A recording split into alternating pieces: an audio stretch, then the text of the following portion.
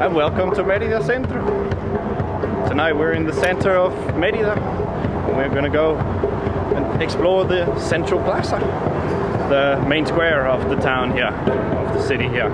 So with that, as you see there are so much life in the center of the city here. There's busking, there's restaurants left, right and center, there's these kind of nice alleyways and parks and little squares as you see here behind me.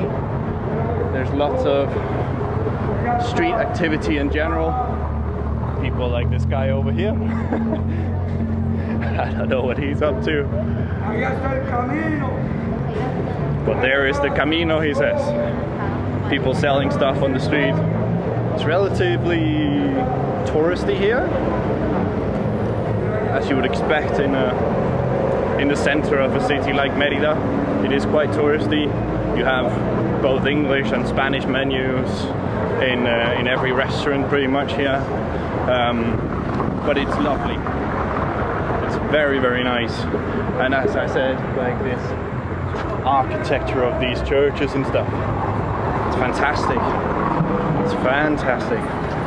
There's so much great architecture here in the city. Absolutely beautiful. Even if you're like me, like not much of an architect or design freak or whatever you want to call it, you can still appreciate the details in the buildings here.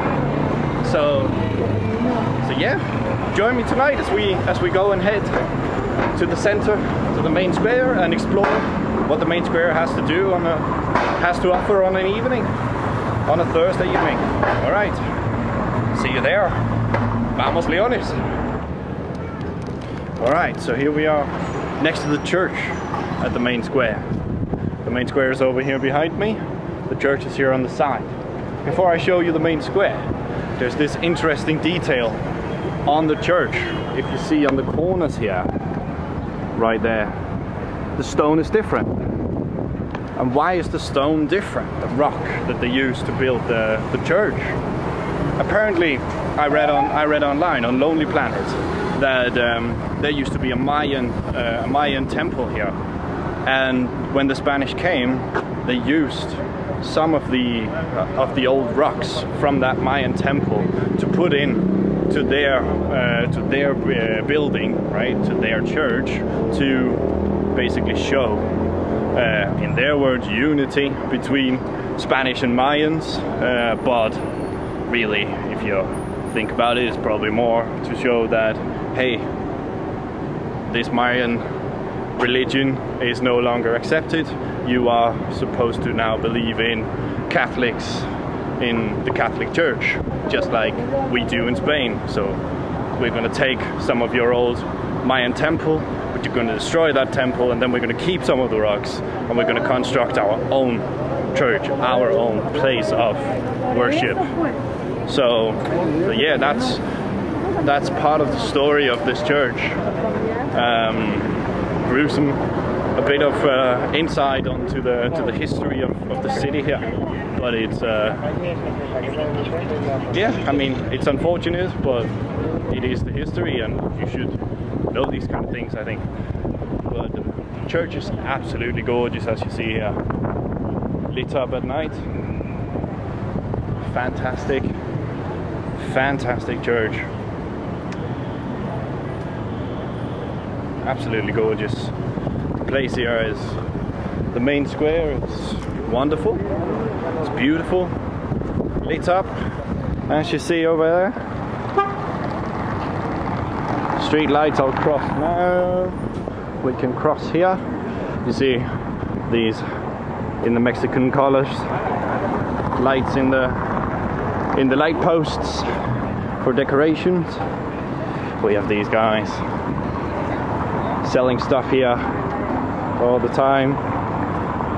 The obligatory boyfriend taking photos of the girlfriend. To all the boyfriends out there, you know exactly what I'm talking about. That is part of the job of being a boyfriend, isn't it? Yeah, here we go. The main square. Very beautiful. You have these seats, classic, those white seats there. They're everywhere in squares and important places in Merida. You have the obligatory sign with the name of the city over there. And then you have this like plaza in the middle where you can have some live music, I imagine, on Carnival and when they celebrate Day of the Death and all, Day of the Dead and all this, Dia de los Muertos. And then we have the church over there behind us. So yeah, this is the main square. As you see, very chill, very much a family vibe here. Some music going on in the background. People just hanging around, couples, families, mixed with some tourism as well. So yeah, wonderful little main square that they have here. Very beautiful. Happily surprised, or pleasantly surprised is the word, isn't it? Very much so. Then we have this other lit up building over here. I'm not exactly sure what it is.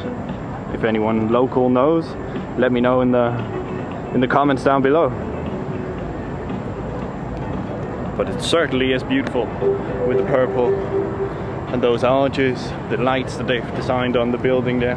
I think if I would have to guess, it would be a governmental, local governmental building of like the Yucatan estate, the Yucatan state. But I'm not sure. I'm definitely not sure. Also, another fun fact: they have phone booths still here. You see?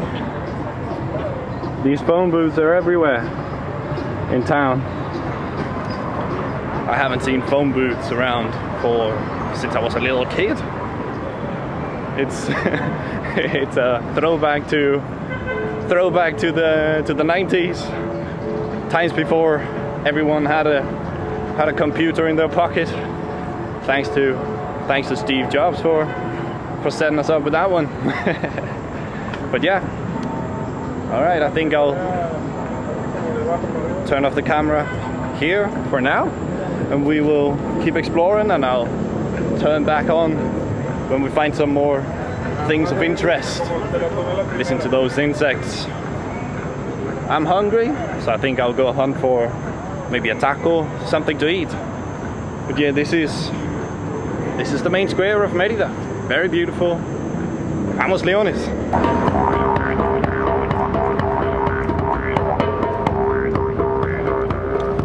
So that over there seems to be a market here. Seems to be something that we should go and look into at some point. Seems to be coming into a more local area here, a bit far, like just a couple blocks away from the Plaza Central. It's kind of interesting, more what I know from Bolivia, this kind of place here. Oh damn, it's the music. It's not, you know, with the monetization, YouTube does not like the music like this.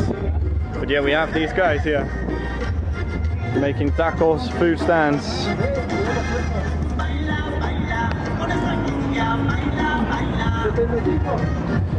Having some dinner over there.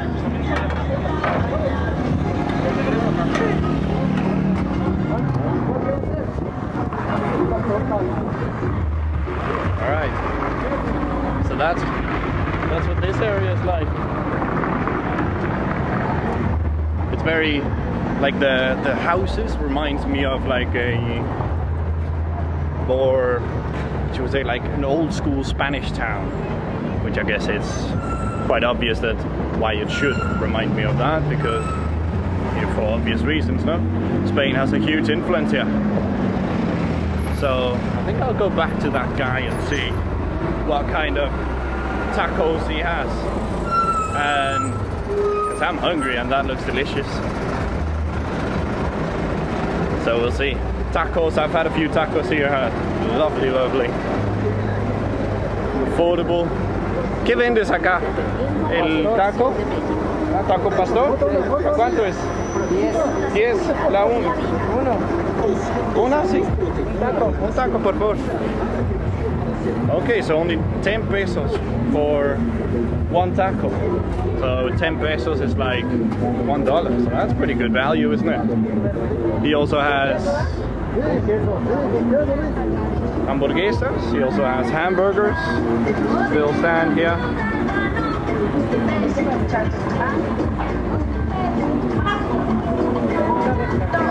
There he is, preparing the food.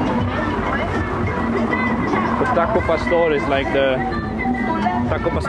classic one, so I'll let him finish it up and try how it is. See you when I get the food.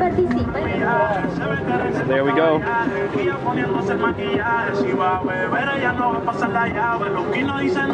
is the taco. We'll put some guacamole on top here. So the guacamole is different here. It's like liquid rather than the guacamole. You can get the normal guacamole that you're used to from outside, and this one is picante, so we'll see how picante it actually is. Experience tells me that it is very picante when they say picante. Alright, let's dive in.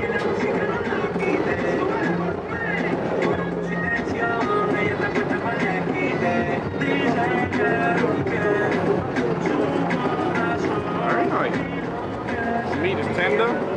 The meat is tender with I don't know what the herbs are. I think they call it achicote, but it's absolutely delicious. It's just onion and cilantro and the meat. And then you put the salsas on yourself to make it as spicy as you want. And then you just dive in. 10 pesos, $1 per taco. You can't go wrong with that.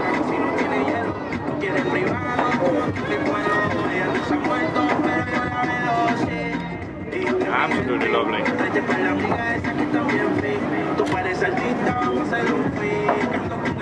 I think we have to come here and do a street food video. I'm not that hungry right now, I just wanted a little snack. But have a look at that, like, if you want a street food video, let me know in the comments down below. If you enjoyed the video that I made with street food from Bolivia, I think we'll definitely enjoy some street food here in this area of the city. Alright, that's it for dinner. That's it for the food for now. I'll pay this guy and then we'll keep exploring some more.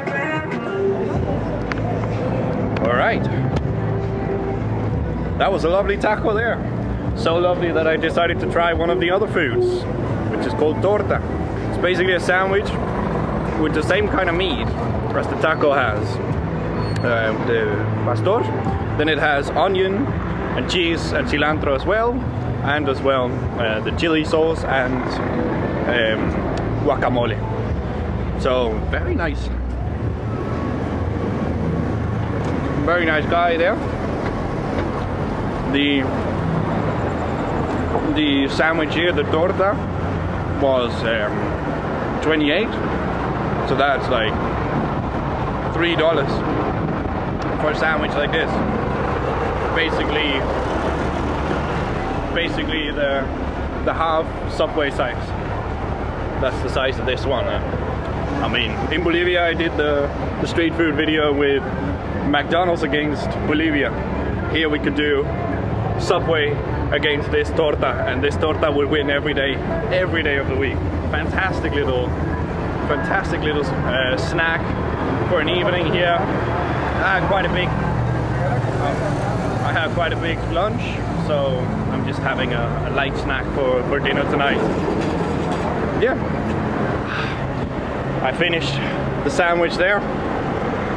I got interrupted by the traffic. The bus was making too much noise. I was not sure if you could hear me there before, but yeah, what I was about to go and say was another thing that I do like about the city here is these old buildings, and the fact that, as you see, the building there, like this one over there, they are keeping these buildings alive. You see quite a few of these old school buildings of the same style, being restored today, and I absolutely love that they keep the tradition of the city alive, that they don't just build another modern glass building that you can find in any big city of the size of Merida across the whole world. No, this actually keeps the identity and the uniqueness and the beauty of the city alive, and the whole reason why you would want to come here, well, in the first place, is the city has a unique character to it. It has a unique feel to it. It's beautiful and it's unique in its own way, rather than just full of these glass buildings that you can find literally anywhere in any city with millions of with a couple million or a million inhabitants across the globe. So yeah, points to Merida for that. And with that said, I think I'll end the video here. I'll say thank you for watching. Hit the like button, subscribe on your way out, and I'll see you in the next video. Vamos Leones!